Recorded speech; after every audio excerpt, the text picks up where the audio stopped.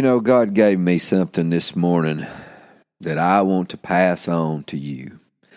But first, let's read my prayers that come out of Ephesians, the first chapter, and the 15th verse. It's Paul's prayers for the Ephesians. I've adopted them as my prayers for the entire world, that our eyes, that your eyes would be opened.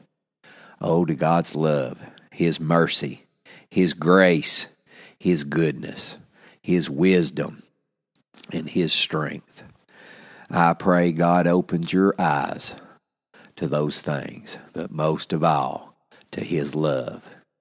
Ephesians, first chapter and the 15th verse says, "Ever since I first heard of your strong faith in the Lord Jesus and your love for God's people everywhere, I have not stopped thanking God for you. I pray for you constantly, asking God, the glorious Father of our Lord Jesus Christ, to give you spiritual wisdom and insight so that you might grow in your knowledge of God. I pray that your hearts will be flooded with light so that you can understand the confident hope He has given to those He called, His holy people who are His rich and glorious inheritance. I also pray that you will understand the incredible greatness of God's power for us who believe Him. This is the same mighty power that raised Christ from the dead and seated Him in the place of honor at God's right hand in the heavenly realms. Now He is far above any ruler or authority or power or leader or anything else, not only in this world but also in the world to come. God has put all things under the authority of Christ and has made Him head over all things for the benefit of the church. And the church is His body. It is made full and complete by Christ, who fills all things everywhere with Himself. When I think of all this, I fall to my knees." This is Ephesians 3:14. Says, "When I think of all this, I fall to my knees and pray to the Father, the Creator of everything in heaven and on earth. I pray that from His glorious, unlimited resources, He will empower you with inner strength through His Spirit. Then Christ will make His home in your hearts as you trust in Him.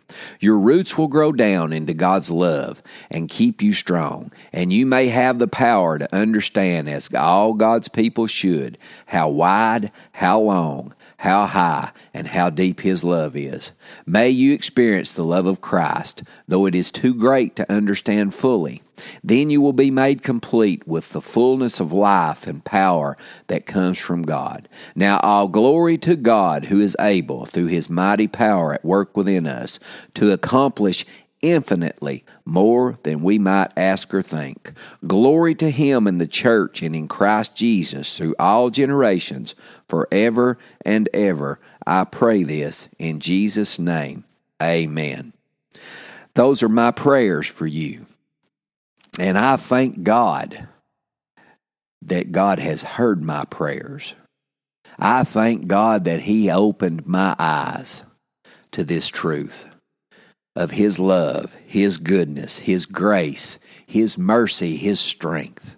Oh, and I thank God that I know now that God's not a tyrant out to get me when I mess up, but He's a loving Father that stands with open arms waiting for us all to come home. I thank God I found my way home. And I pray that you find the same today, that you come to understand how much God loves you today. Now let's see what God's Word has to say. Father, I thank you and I praise you, for your Word, for your goodness, your grace, your mercy. I thank you for the truth in your Word, that I can stand on it and be confident in what it says, that what it says for me and what it says for every person that walks the face of this earth. Touch my mind. Holy Spirit, touch my mind, touch my mouth. Use me that I might glorify a risen Savior, that I might glorify my Father in heaven that loves me and loves the people of this world. Oh, I thank God for that opportunity. This opportunity today to preach His Word, to teach God's goodness and provoke people, to look to Him and be guided and directed by His precious Holy Spirit. Lord, I pray for the partners of this ministry. I pray that you'd touch them, bless them 100-fold return, according to Mark 10:29 and 30. For all the finances they sow into this ministry, to see your word being taught all over this nation and all over this world, to glorify our Lord and Savior, Jesus Christ, to give people hope, to allow them to understand and to know, to teach them that you're not a tyrant, but a loving Father that stands waiting for them to come home. Glory to your name today. In Jesus' holy name I pray. Amen and amen. My scripture today comes out of Psalms. It's in the 119th Psalm and the 105th verse. It says, Thy word is a lamp unto my feet, and a light unto my path. Now, I've got news for you today. If you want to shed light on something, use God's light, and that is His Word. Glory to God. I want to read that again. Thy word.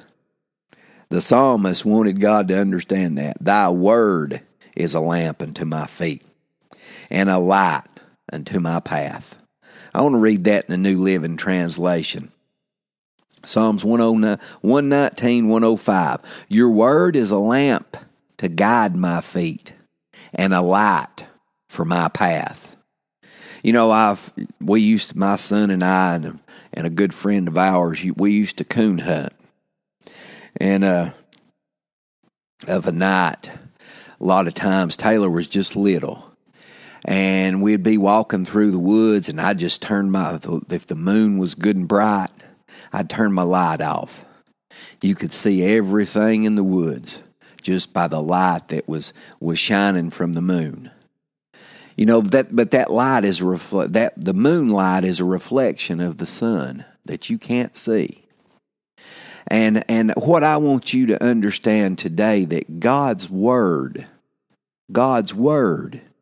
is a direct reflection of Him. And God's word is Him talking to you. And when you can look at God's word and read God's word like God is speaking to you, you talking about illuminating some dark spots in your life that you had no idea how to interpret those things or how to understand those things. If you will get into God's word and allow Him to speak to you. See, it's like going into a dark closet with a little light. And that light, I promise you, wherever you shine it, it's going to dispel the darkness, expel the darkness. It's going to get rid of that darkness. Now, I promise you, if there's places in your life that you're needing some guidance and understanding, wisdom on, apply God's word to those places. Get into God's word and start seeking Him. Start finding Him. Start trying to say, Lord, what would you have me to do? What would you have me to read in your word that applies to this book, to this situation that I'm dealing with today? You know, I've often talked about it, and I've used it a lot. You know, we live in a world of technology now that I wished I had the technology that I have now 25, 30 years ago. But I use my phone, and I use the voice recognition of my phone a lot. And I'll tell my phone to Google something, And if I'm needing to hear, if I'm needing to find God's word on something, I'll give them just a little bit of that scripture, and my phone can point me to the right direction. I use it for God's glory, to find what God's word says about the situation that I'm going through. I have done this for years now, and it thrills me to know that I carry in my pocket a tool that I can use to strengthen my spirit man. And it has the Word of God in it. I've told you about YouVersion. I put YouVersion on my phone, and if I need to read the Word, if I need to find something in the Word, it's right there. I mean, there's no reason whatsoever anymore to be without the Word of God at all times. You talking about light. If you want light, you can find light, and you can shed light on the dark spots in your life with the Word of God, because that is God's light. It is His Word. The psalmist said it. Thy Word is a lamp unto my feet. If you've got light shining around you where you can see where you're walking, you'll never stumble. That's God's light.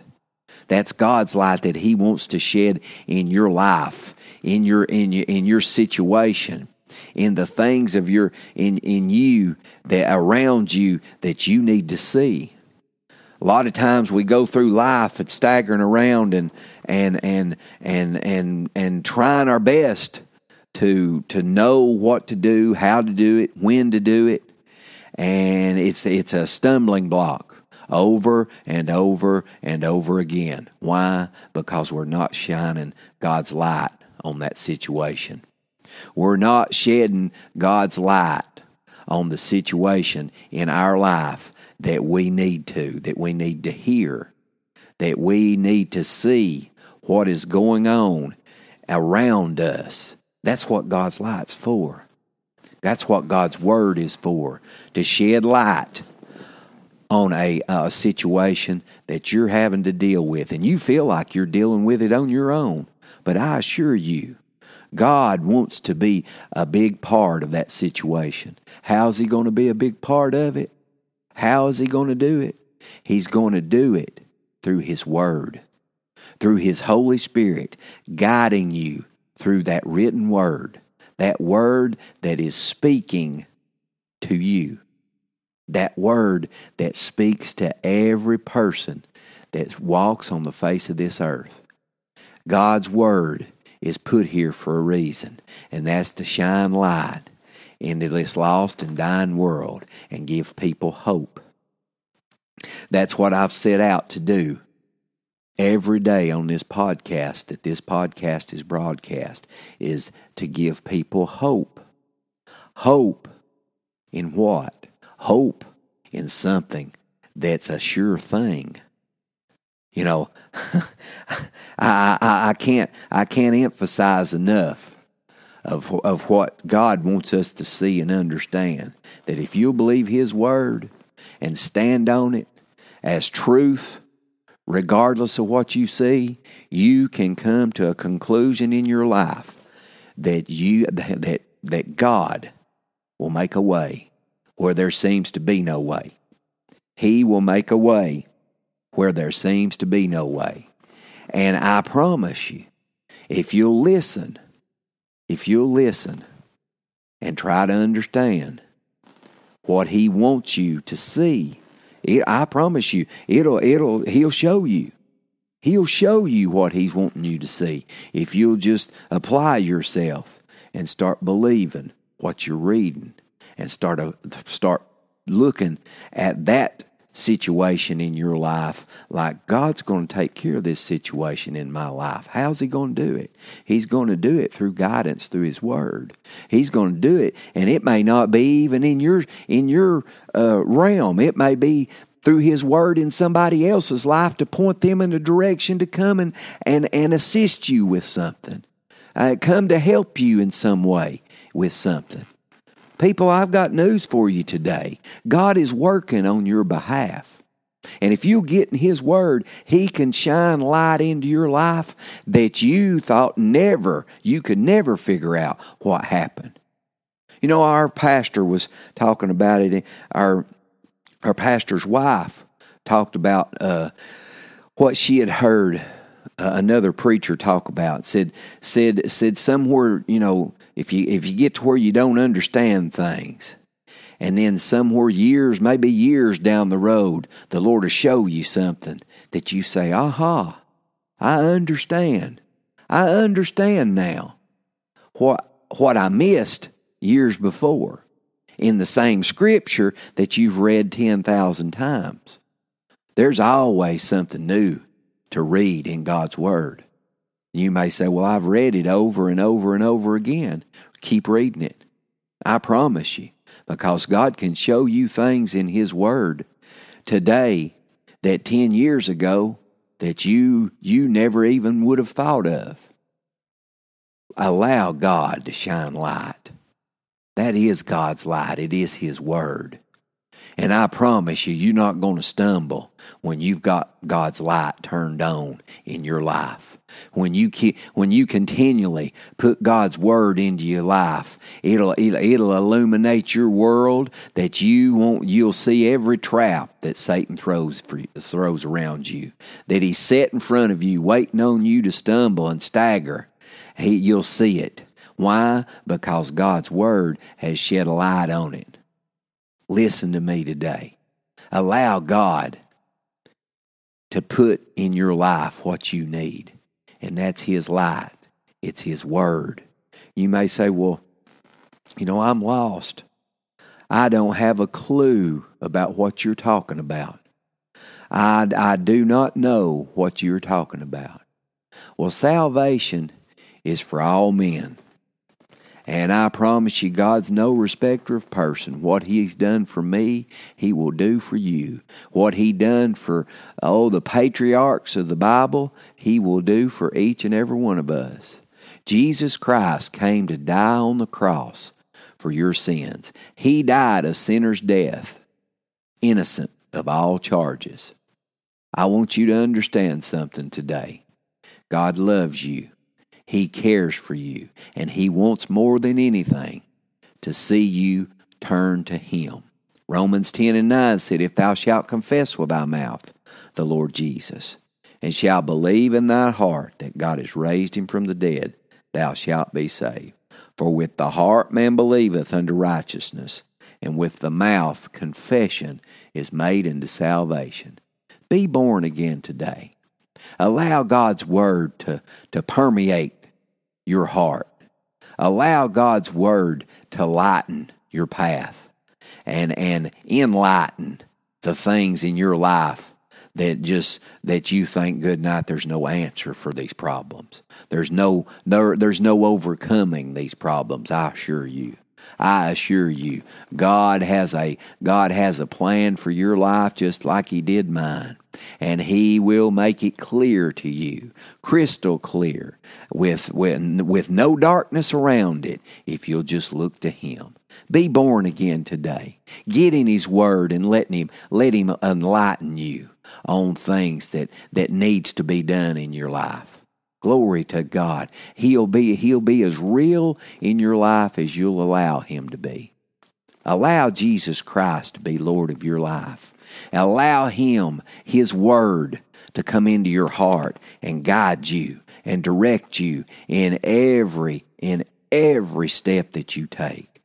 Oh, I promise you, if you'll allow God to do that in your life, you'll see your life change where you thought you could never overcome things in your life. Ask me how I know.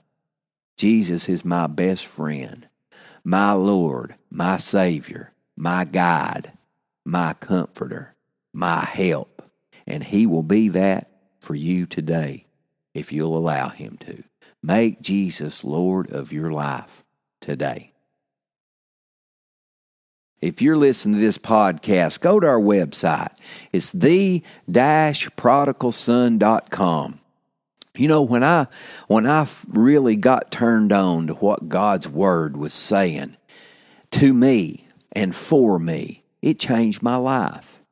When I come to understand and come to the realization that I could believe God's Word, above and beyond anything man said, that anything that I thought my own feeble mind could come up with, that I could believe God's Word over everything. All my carnal ways of thinking and my feelings, that I could believe God's Word above and beyond that. When I started doing that, I started getting confidence, not in myself, not in my goodness, but in His goodness and what He could do in my life. Oh, it thrills me to know that. It thrills me to be able to tell you that He'll do that for you. Make God's Word the guide and the light that He wants to be in your life. Glory to God in the highest. Go to our website. It's the-prodigalson.com.